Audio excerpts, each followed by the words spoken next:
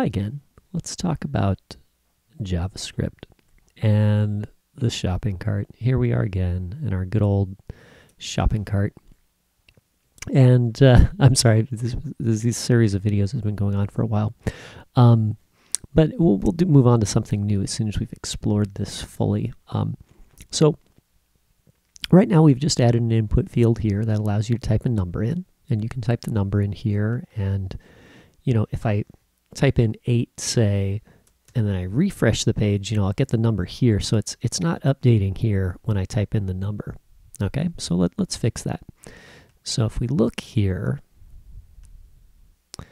at our code, you can remember that we've created this list item here. So there's an li tag.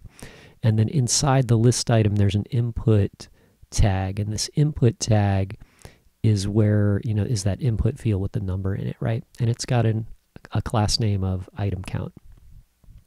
So a little bit lower here, I have a little block of code here, and it says, show cart.on. So on is looking for an event, and the event we're looking for is a change event. So change event occurs when the value in an input field or a form field changes.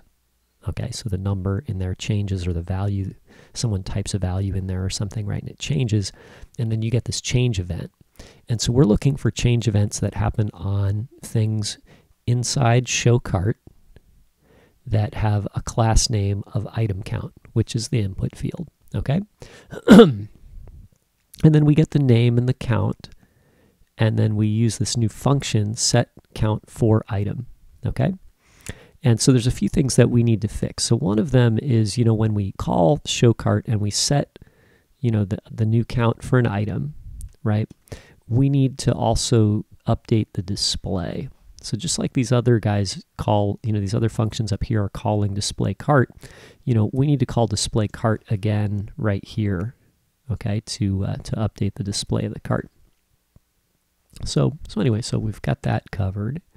So now, right now, if I change the value in the cart, it doesn't update the number here, right? So if I refresh now and then change the value in the cart, you can see that now it's updating the value here, right? So if I type in, one item and then hit return, or if I type in, 5 items here. Now the change method occurs when the form field loses focus. Okay, so if you're inside the form field and you type a number, nothing happens. But if I click outside, then it's going to get a change event, and then that's when the change occurs. Okay, so that's working pretty good, right? And now we've got one other problem. Okay, and this is like a really interesting thing that happens in JavaScript, and it's a problem that comes up, particular to JavaScript. That you'll see, every once in a while. It's a little hard to debug, but you'll see here, I've got number 1 in there, and if I click here, I've added 1, and now I have 2, but we have these buttons over here also, and if I click on the plus button, what happens? Oh wait, it says 21, it doesn't say 3. What if I did it again? Oh wait, that's kind of weird. What if I hit the minus? Well, that actually for some reason works. So what? Oh, now it works. Like, what's going on? Let's do it again. Was that an illusion? Let's try it on this one. Plus. Oh, wait, 21. 211? Like, what is going on there, right? Okay, so you try and figure it out on your own, right? And then you can just pause the video here and you can try it.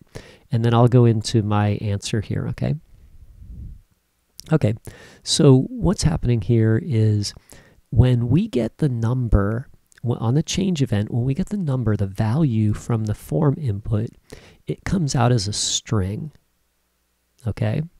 And when you use the plus sign with a string to say add 1, and that's really what's happening here. When we click on this, it calls a function, and the function says, count plus, something else, right?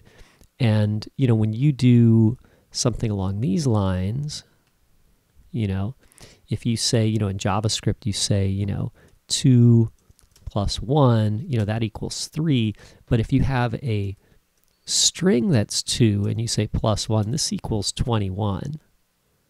right? And then if you did, and actually it equals 21 as a string, right? So then if we did, 21 plus 1, we get 211, right?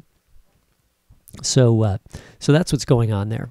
I think what happens with the minus sign here is that, if we took, 21 and we subtract 1, now the plus sign doesn't have any special interaction with the string, so JavaScript sees that you're trying to do a math operation in that case, and it converts this string into a number, and then here we get 20, right? So let's see that again in the page here, right? I'll refresh that, and here if I do the plus sign, oh, now it's working, but let's type a number in there like 217. So as soon as I do this and we activate the code that works with the form field, it converts the number into a string, and now when I click the plus button, since there's a string in our array where the number was, we're adding numbers on there, and then if I hit subtract, it does the math with the minus sign, and then now we're subtracting again, and the regular math starts working again. So where does that happen, right? So we'll get rid of this for right now, right? So where does that happen? Okay, so when we did this function here, set item for, set count for item, and we're setting the value of count here. Count is coming from our call to this function above the value here, but it's actually coming in as a string. And so then when we set count here to the new count value, we'll put an exclamation point and say string, right? Because that's where, we're getting a string by accident, right? Okay, so how do we fix this, right? So now where do we call, set count for item? Let's go find that.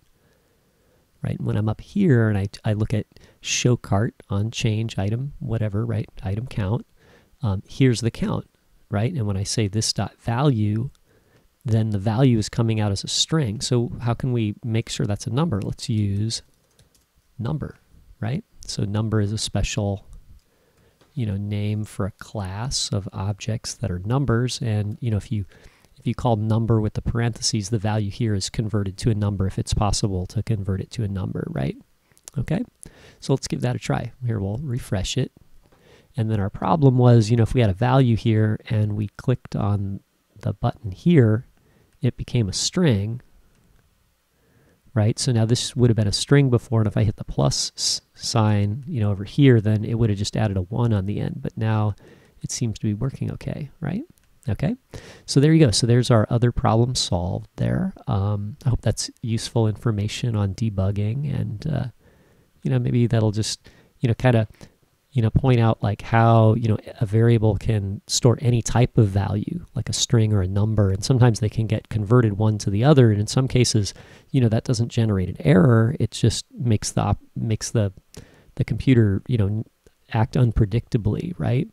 And in those cases, you can look for what happens, like when, the plus sign is adding the character to the end of the string rather than adding it numerically, right? That'll be a clue to what's going on, right?